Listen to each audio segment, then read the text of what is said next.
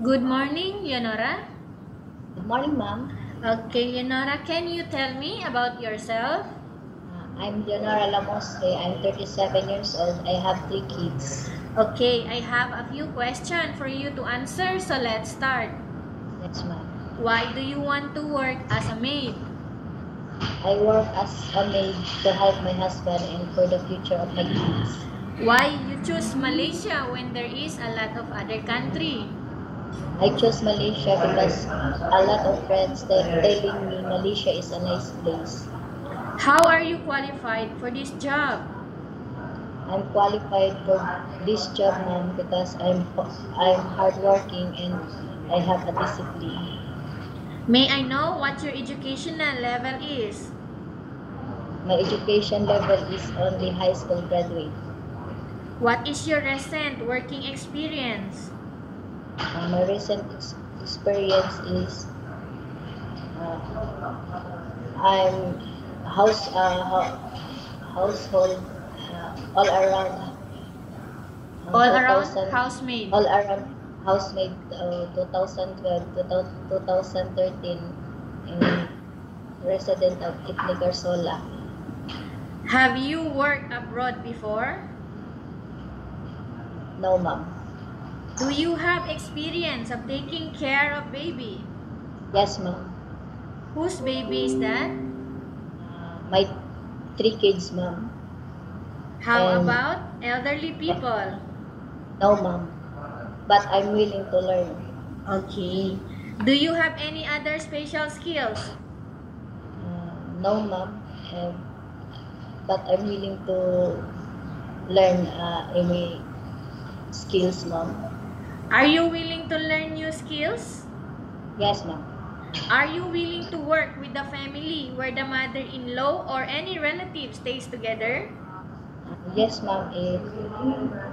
Currently, are you still working now? No, ma'am.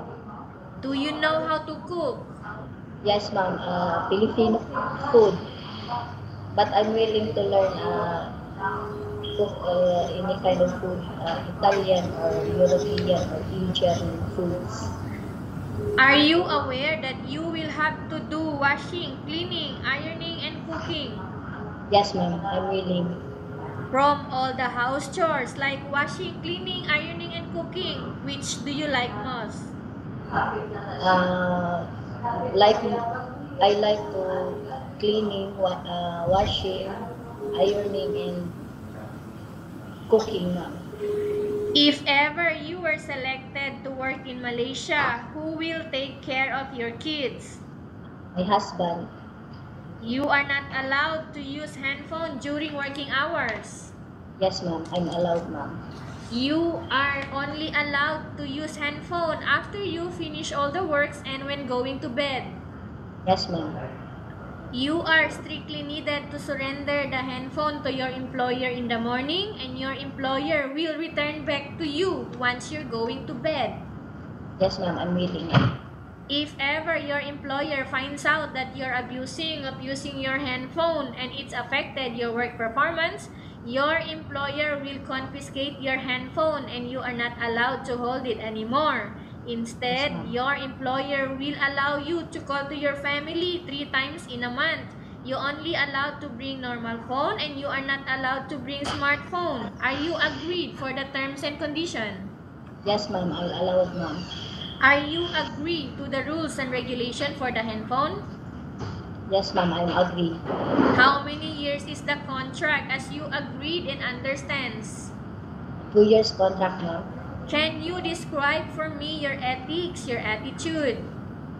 My attitude, ma'am, is hardworking, have a discipline.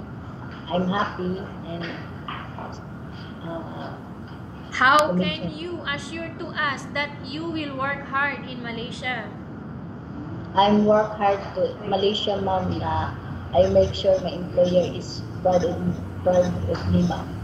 Can you promise not to use the telephone without the permission of your employer? Yes, ma'am, I'm agree. Can you promise not to put on makeup but to dress properly while work? Yes, ma'am, I'm agree, ma'am. Can you promise not to invite friends and relatives without the consent of your employer? Yes, ma'am, I'm agree. Can you promise not to ask for advance salary from your employer under any circumstances?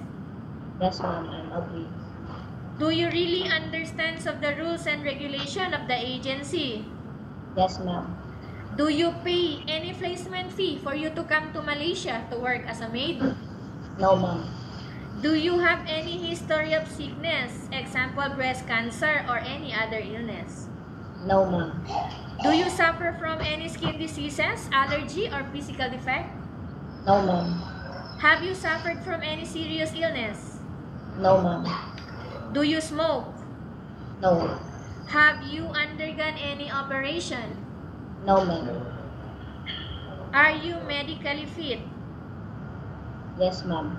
Are you in any medication? No, ma'am. Are you allergic with any food? No, ma'am. Are you preferred to work for the employer of any race? Yes, ma'am. Are you preferred to eat the type of food taken by your employer? Yes, ma'am.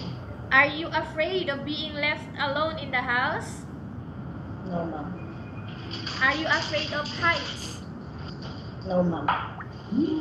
Are you afraid of dogs or other pets? No, ma'am. Are you afraid of the heights? No, ma'am. Are you afraid? Okay, so you are not afraid of the heights, right? Can Yes, you ma'am. promise to work according to instruction from your employer? Yes, ma'am. Do you have any immediate family working in Malaysia? No, ma'am. Okay, Leonora, we have finished our question section. Let's go to case study. I have Yes, a ma'am. case study for you and I want you to answer me truthfully, okay? Yes, Upon arrival in Malaysia within 6 months only, if ever any of your family members passed away, what will you do? I tell to my employer, then I need I tell about what happened in Philippines. Then I ask my employer, ma'am, if you allow me to go back in Philippines, or not, I'm willing to go back in the Philippines. So if not, Yeah. If not, ma'am, is I finish my contract, ma'am.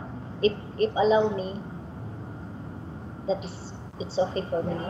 okay, tell us about yourself and why do you want to work in Malaysia as domestic helper?